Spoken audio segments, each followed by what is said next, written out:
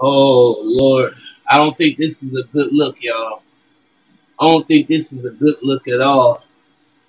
I mean, this is not very good from what I'm seeing, and I'm just saying. I believe the children are our future. Teach them well and help them lead the way. Show them all the beauty they possess inside.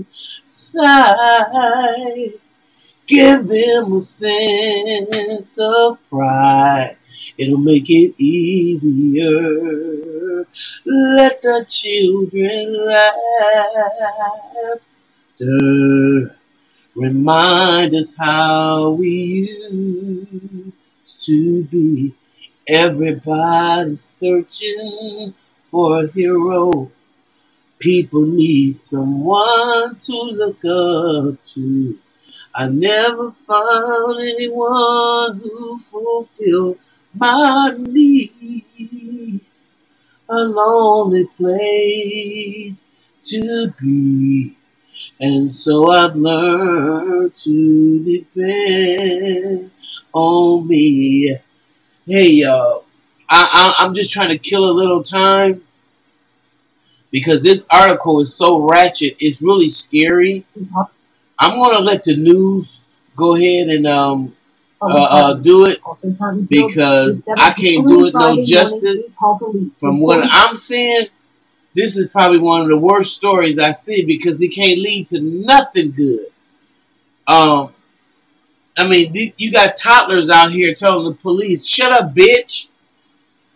Toddler swings at Minnesota cops executing a murder warrant in lawless St. Paul, where crime has soared since the killing of George Floyd.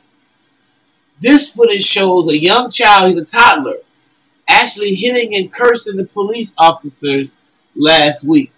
The cops were on site to conduct a search warrant for a murder suspect when they came across some kids with no clothes on but underwear, barefoot. I mean, it's like Johnny Hunter and the Barefoot Gang. They identified the boy, the unidentified boy punched, kicked, and cursed and threw rocks at the police. Told him, "Get out of here, bitch." Now, y'all, that's unacceptable. First of all, your kids shouldn't be talking to adults like that, let alone the police.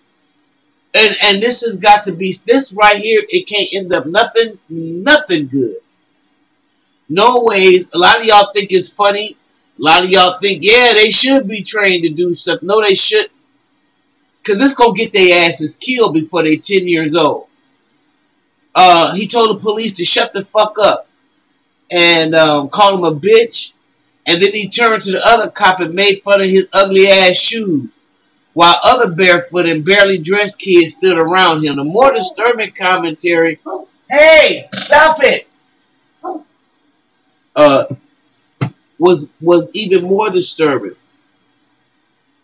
What sounds like an adult male who called the black police officer Oreo head. This is not how we get stuff done, people. This is how you get yourself killed and your kids killed. This is not how it gets done. Somebody needs to tell y'all that. This is not how you do it.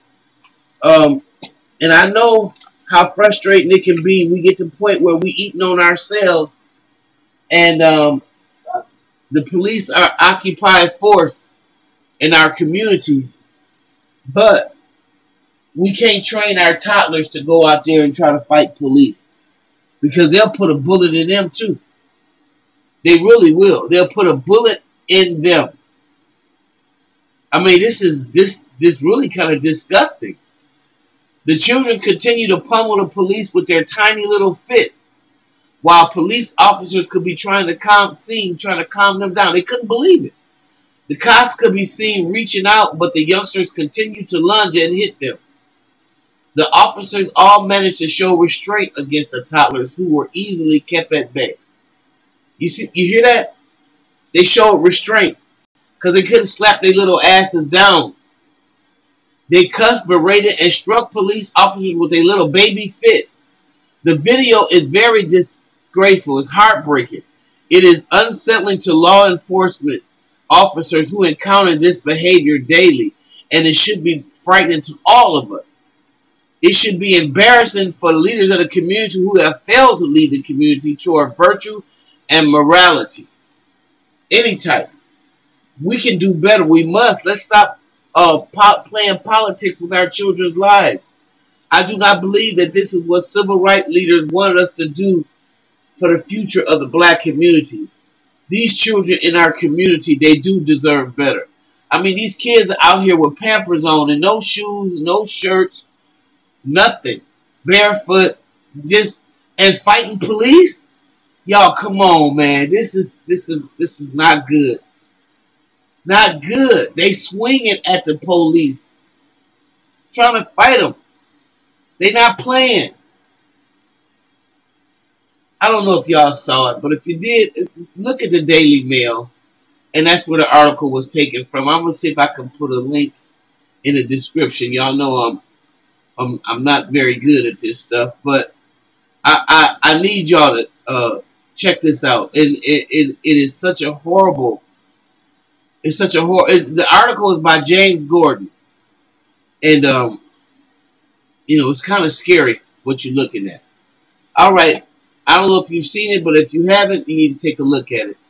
I'll see you in the next video.